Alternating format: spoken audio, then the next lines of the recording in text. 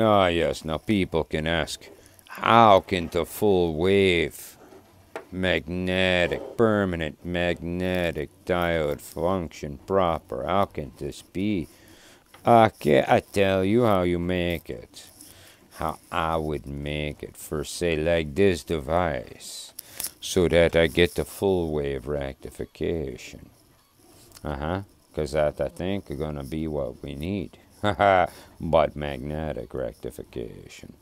So, how this gonna work? You're gonna take, you're gonna have a north field here. You're gonna have a south field here. So there's a blotch wall here. Right now is a north is south, right? So let's make a loop, and half a north, a half a south.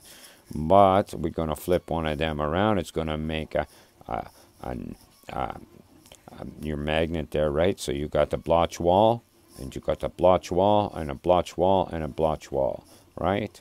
So you're gonna wind on here in one direction to correspond with the polarity of the magnet.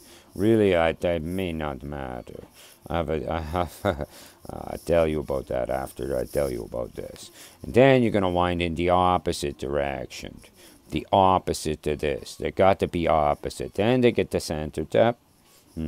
This output, that output. In polarity, positive and negative, from one input.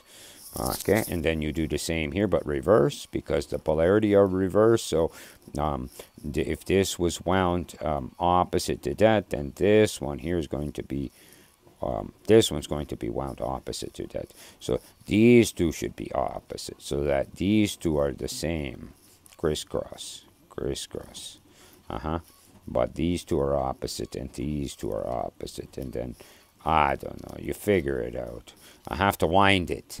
I see it in my mind, but it's opposite winding, right? And then the center tap, and then the output and the output. So you get the 4 output from 2 input, right? And then you can joint the 2, and then you recombine the 3 and the 6, and then you get a 9, and then you get a 9 in positive and negative.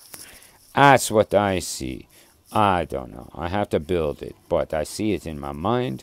That's how the full wave work. And yeah, now there was something else I was going to tell you. The coil is somewhere, is right here. Let me grab it. Ah, yes, this coil. It's a magic coil 2.0. So, no. Where is that? I don't know. Let's pretend this is just a normal magic coil on a cheapy core. But let's just imagine this is 2.0, where it has the back winding. And it comes off here. I don't know where it is right now. It's hiding somewhere in this mess.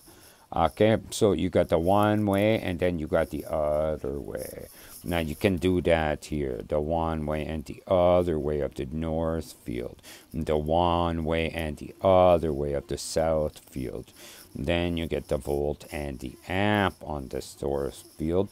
On the, you see what I'm saying? And then the volt and the amp, and the volt and the amp. 8 polarity. Quadrapole electricity. Okay? All right. Have a great day.